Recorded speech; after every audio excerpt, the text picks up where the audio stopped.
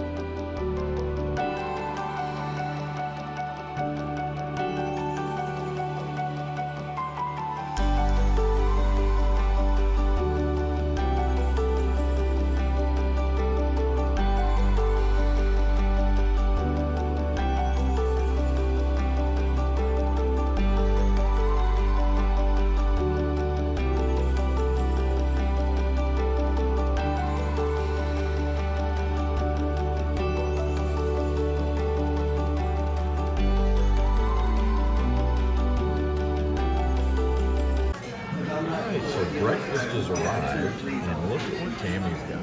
I have steak and eggs, and you know what? This is the perfect amount of steak. It's not too much, and they cooked it perfectly. I like my medium rare. Then I got 2 eggs, some potatoes, and hollandaise sauce. What did you get, Randy? I have Walt's hash browns, steak hash browns. Hash. Walt's steak hash. It's prime rib, actually. Prime rib hash is what it is. It looks really good. And then I was curious, and I had to try their cheddar bacon grits. I love grits. They're good. Cheddar is usually for evening, not really breakfast. But yeah, so I'm going to try these, let you guys know. But yeah, this is Walt's prime rib hash is what this is actually called. And Tammy, she's digging right in. Nothing special for drinks. Tammy got a cranberry juice, and then I got their tea, which is, I picked the Earl Grey, which is really good. So yeah, we're going to finish up, let you know how this is. Tammy's not waiting. She's going to dig right in. That's good. All right, everybody. Well, that is going to do it for Tammy and I today at Steakhouse 71. What'd you think?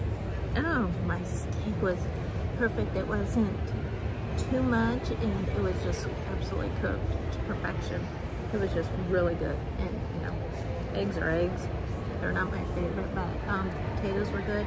it wasn't a real heavy meal, so it was just perfect. And all I heard about were the grits. Oh my God. Those were some of the best cheese grits. And I think it was the bacon that made them.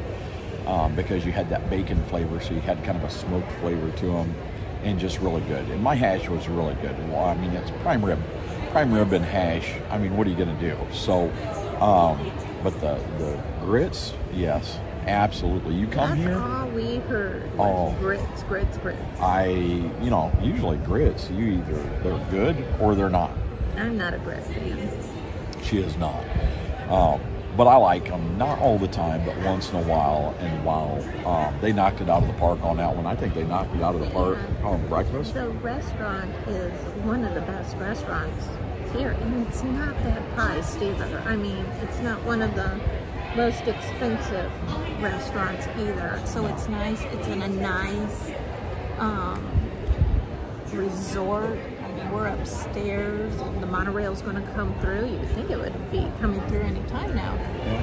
But yeah, so it's really nice resort. I mean, it's not even 9 o'clock in the morning. The stores aren't open here yet, which is sad. But no, you know, like I said, you get a hold of Tammy, set up. You know, you want to stay at the Contemporary, which is a beautiful resort, It is. and or even if, you know, she sets you up at another resort, come over, check out Steakhouse 71. It is awesome food. All the restaurants have really unique menus. They do, and I can guarantee you that dinner is just as good, if not better, than the breakfast. They do perfect. Speaking of the monorail. Yep, there it goes.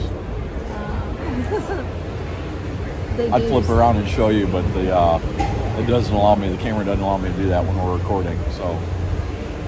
I could throw a baseball at it. That's how close it is. And it's neat how it goes through. She could throw a baseball at it, but she couldn't hit it. So. Oh, and there's the second monorail. She would hit me on purpose.